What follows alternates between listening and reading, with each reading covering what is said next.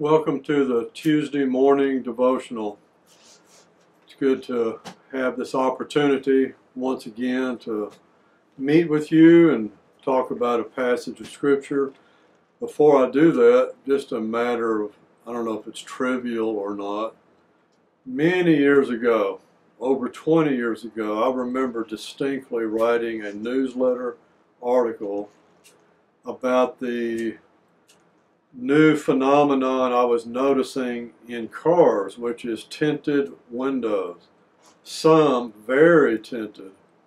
And I wrote the article saying that I was very conscious because I wave at people and I notice people, and I remember very distinctly feeling concerned that I would pass a car, they'd come up by me, and I couldn't see them, but they could see me.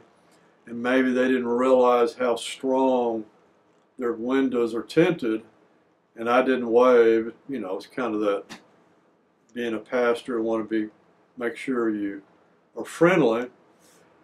Now fast forward, I realized the other day at HEB, and wherever I go, but somebody spoke to me, and I just stood there. I had to say, "Who are you?" I don't know how I said it, but basically, because the voice sounded familiar. It wasn't a church member, but it was someone I've worked with at the hospital. The voice sounded familiar, but I just couldn't tell. Then I started realizing that sometimes you can really tell. I know that's who that is. Sometimes you cannot.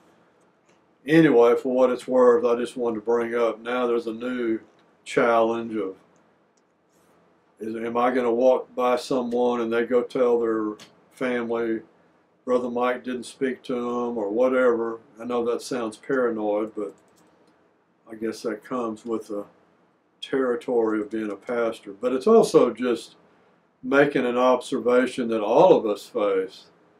Can we identify people when they have a mask on?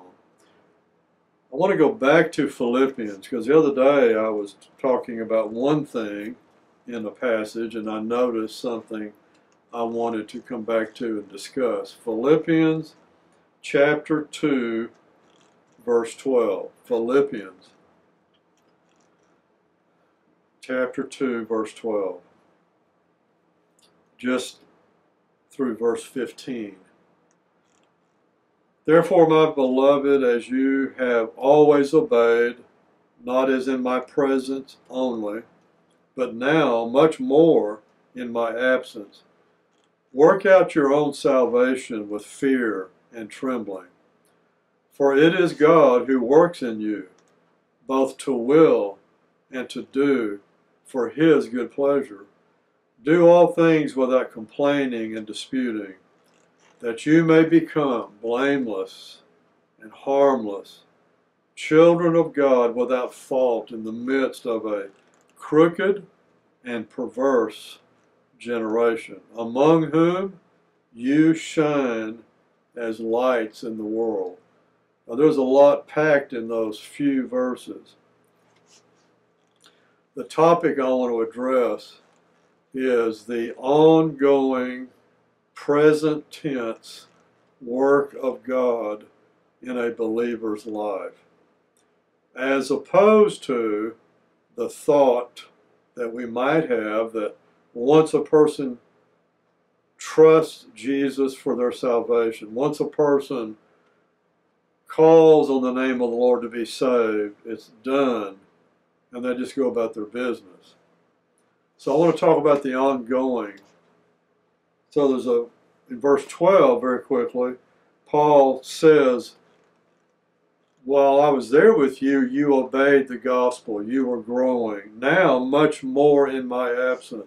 I want to highlight the words, much more. That obviously implies, clearly, growth, more, productivity, advance, progress. Much more in my absence. So I just want to, on those two words, remind you that there should be growth in our lives. The next phrase is, work out your own salvation. Now that is a phrase that for Baptists and other Christians who hold strongly to eternal security or perseverance of the saints. Baptists teach that when someone is, listen closely, genuinely saved, then they are eternally secure. Of course, there are people in our lives that claim to be Christian and they just show no evidence at all. In fact, they show evidence of otherwise. And that then people want to bring the argument against eternal security. Totally understand it. When you look at people and their confession as proof. So this passage, so what Baptists don't teach, we don't teach that you work for salvation. We don't teach that you earn salvation. And one of the things I've learned in my life as a pastor, preacher, apparently in our DNA, even people that want to be right with God, there's something in our DNA where we want to earn it, secure it with our own efforts. Not because we think we're good enough, we just have that work ethic and we want to earn it and deserve it. Well, Baptists and others, many, many others, teach you don't earn salvation. You don't work for it. But here's this phrase, but look at the phrase. Work out your own salvation. Someone could look at that real quickly and say, there it is. We have to work for our salvation. No, it says work out. So there's something in you, and that would be salvation. Faith, trusting Jesus, a secure position in Jesus that is to be worked out. Now, if this was a normal year, I'd tell you the NFL is about to have regular camp for the new season. And at that camp, very, very talented, athletically almost perfect men are going to be worked almost to death by coaches that are going to scream in their face about the technique they need to master. So they're going to have these 6'8", 320-pound linemen being screamed at that they're not doing good. And they're going to be worked on. They're going to be challenged to take their craft, their athletic ability, their skill through junior high, high school, and college, natural giftedness, and that coach is going to tell them and try to work out that tremendous talent, work it out. They want to see this talent go to another level. Simple as that. They don't take unqualified, unathletic men and make them NFL players. They take super qualified, athletically gifted men and make them something. So, my salvation, I'm eternally secure in Jesus, but all of my life I've been working out my spiritual life, working out my own salvation with fear and trembling. Verse 13, for it is God who works in you. When I got saved, and of course we know the Holy Spirit comes into our life, but when I got saved, God began to work in me. Now, it just so happens the way God is, who God is. He doesn't force things. He doesn't, and he doesn't work quickly.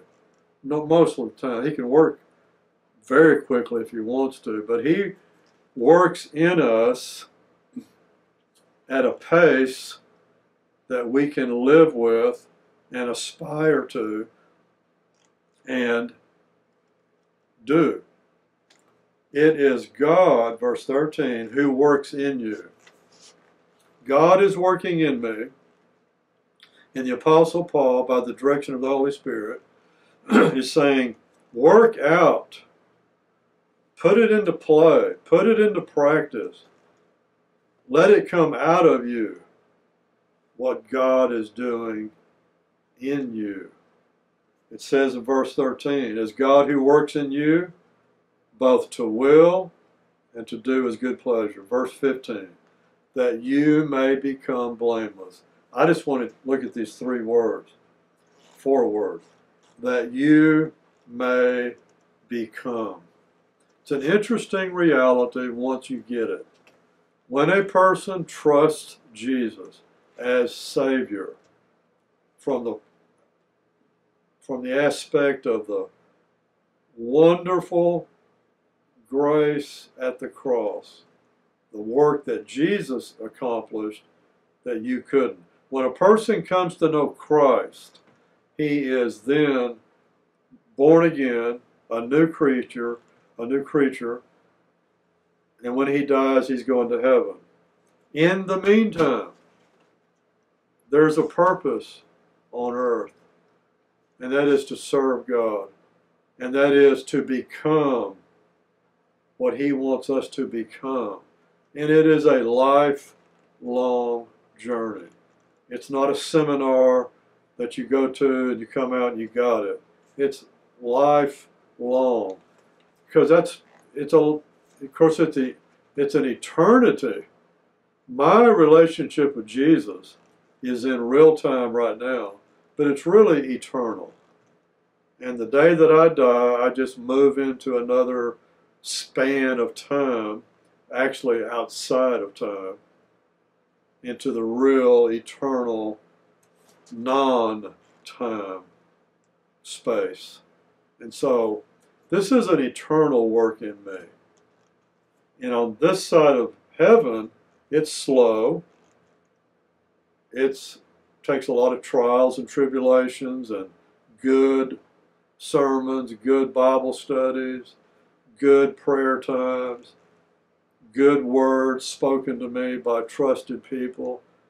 All those things work in me to work out my salvation. So I hope that you understand the two aspects of salvation: coming to know Christ and being eternally secure as a child of the Father, the King. And then this call to be a disciple of Jesus, lifelong, never stops, eternal, springing up in you because of the Holy Spirit. Let's pray. Father, thank you for this reality of salvation, of eternal security in salvation, and then salvation that's lived out daily.